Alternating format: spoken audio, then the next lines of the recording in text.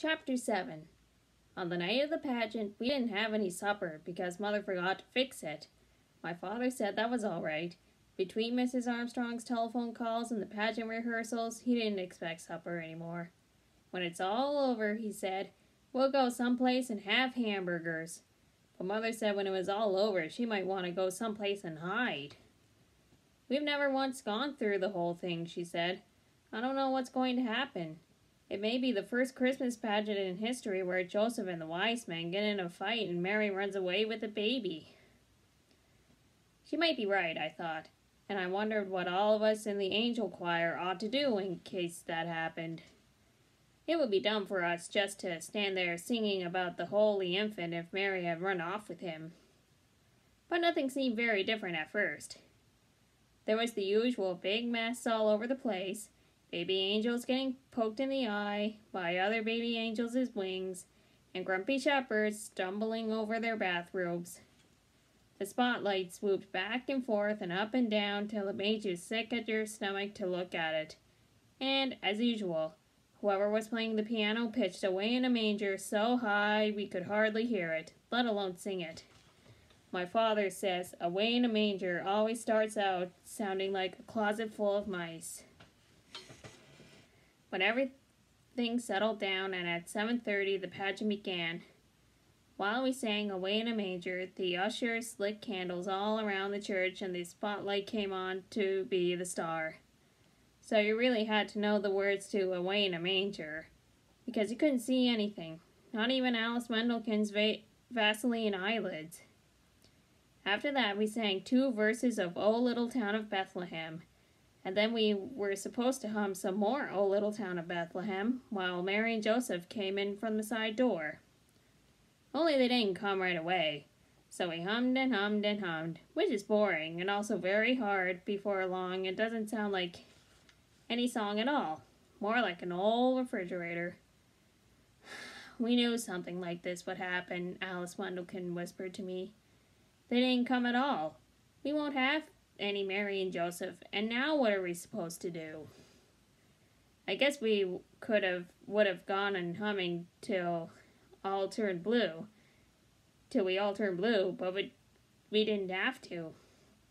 Ralph and Imogene were there all right, only for once they didn't come through the door pushing each other out of the way.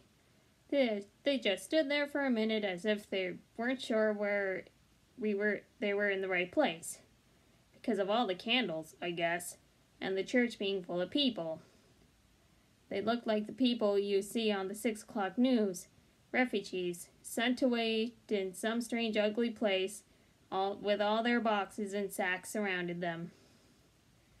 It suddenly occurred to me that this was just the way it must have been for the real Holy Family, stuck away in a barn by people who didn't much care what happened to them. They couldn't have been very neat and tidy either, but more like this, Mary and Joseph. Imogene's veil was cockeyed as usual, and Ralph's hair stuck out all over his ears.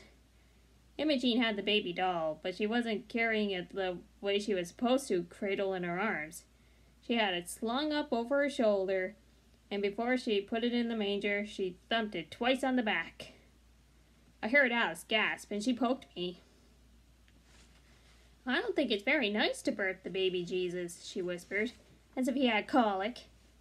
Then she poked me again. Do you suppose he could have had colic? I said, I don't know why not, and I didn't. He could have had colic, or been fussy or hungry like any other baby.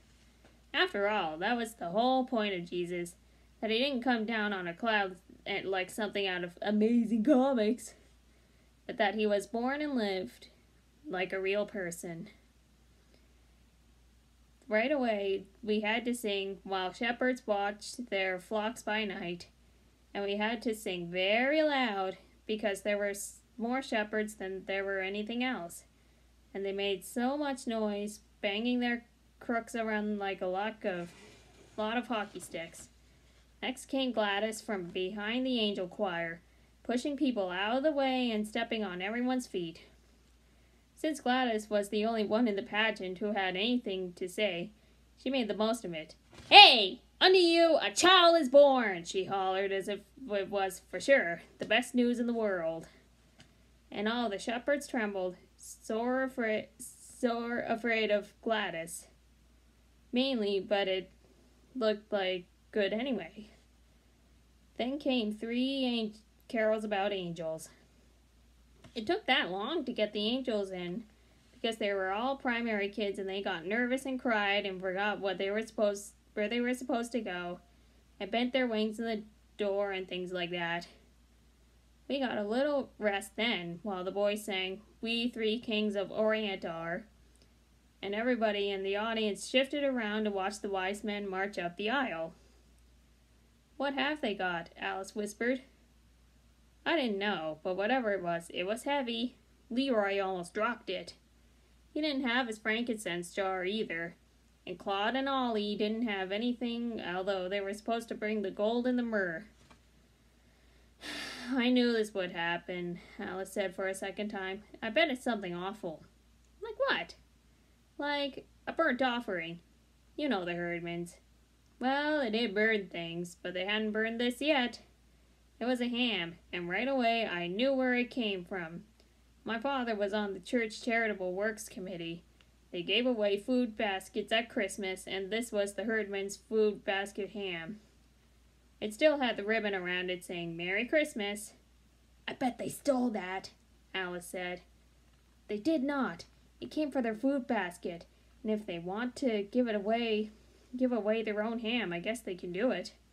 But even if the Herdmans didn't like ham," that was Alice's next idea, "they had never before in their lives given anything away, except for lumps on the head. So you had to be impressed." Leroy dropped the ham in front of the manger. It looked funny to see a ham there instead of the fancy bath salt jars we always use for the myrrh and the frankincense. And when they went and sat down in the only space that was left. While we sang "What Child Is This?", the wise men were supposed to confer among themselves and then leave by a different door, so everyone would understand that they were going home another way. But the Herdmans forgot, or didn't want to or something, because they didn't confer and they didn't leave either. They just sat there, and there wasn't anything anyone could do about it. "They're ruining the whole thing," Alice whispered, but they weren't at all. As a matter of fact, it made perfect sense for the wise men to sit down and rest, and I said so. "They're supposed to come a long way. You wouldn't expect them to just show up, hand over the ham, and leave. As for ruining the whole thing, it seemed to me that the Herdmans had improved the pageant a lot, just by doing what came naturally, like burping the baby, for instance, or thinking a ham would make a better present than a lot of perfumed oil. Usually by the time we got to Silent Night, which was always the last carol, I was fed up with the whole thing and couldn't wait for it to be over. But I didn't feel that way this time. I almost wished for the pageant to go on, with the Herdmans in charge, to see what else they could do that was different. Maybe the wise men would tell Mary about their problem with Herod, and she would tell them to go back and lie their heads off. Or Joseph might go with them and get rid of Herod once and for all. Or Joseph and Mary might ask the wise men to take the Christ child with them, figuring out that no one would think to look there. I was so busy planning new ways to save the baby Jesus that I missed the beginning of Silent Night. But it was all right because everyone sang Silent Night, including the audience. We sang all the verses too, and when we got to "Son of God loves pure light," I happened to look at Imogene and I almost dropped my hymn book on a baby angel. Everyone had been waiting all this time for the Herdmans to do something absolutely unexpected. And sure enough, that was what happened. Imogene Herdman was crying. In the candlelight, her face was all shiny with tears, and she didn't even bother to wipe them away. She just sat there, awful old Imogene, in her crookedy veil, crying and crying and crying. Well, it was the best Christmas pageant we ever had. Everybody said so, but nobody seemed to know why. When it was over, people stood around the lobby of the church talking about what was different this year. There was something special, everyone said. They couldn't put their finger on what. Mrs. Wendlekin said, "Well, Mary, the mother of Jesus, had a black eye. That was something special. Only what you might expect," she added. She meant that it was the most natural thing in the world for a herdman to have a black eye. But actually, nobody hit Imogene, and she didn't hit anyone else. Her eye wasn't really black either, just all puffy and swollen. She had walked into the corner of the Poirot cabinet in a kind of daze, as if she had just caught on to the idea of God and the wonder of Christmas. And this was the funny thing about it all. For years I've thought of the wonder of Christmas and the mystery of Jesus' birth and never really understood it. But now, because of the herdmans, it didn't seem so mysterious after all. When Imogene had asked me what the pageant was about, I told her it was about Jesus, but that was just part of it. It was about a new baby and his mother and father who were in a lot of trouble. No money, no place to go, no doctor, nobody they knew, and then arriving from the east, like my uncle from New Jersey, some rich friends. But Imogene, I guess, didn't see it that way. Christmas just came over her all at once, like a case of chills and fever, and so she was crying and walking into the furniture. Afterward, there were candy canes and little tiny testaments for everyone, and a poinsettia plant for my mother from the whole Sunday school. We put the costumes away and folded up the collapsible manger, and just before we left, my father snuffed out the last of all the tall white candles. "I guess that's everything," he said as we stood at the back of the church. "All over now. It was quite a pageant." Then he looked at my mother. "What's that you got?" "It's the ham," she said. "They wouldn't take it back. They wouldn't take any candy either, or any of the little Bibles. But Imogene did ask me for a set of the Bible story pictures, and she took out the Mary picture and said it was exactly right, whatever that means."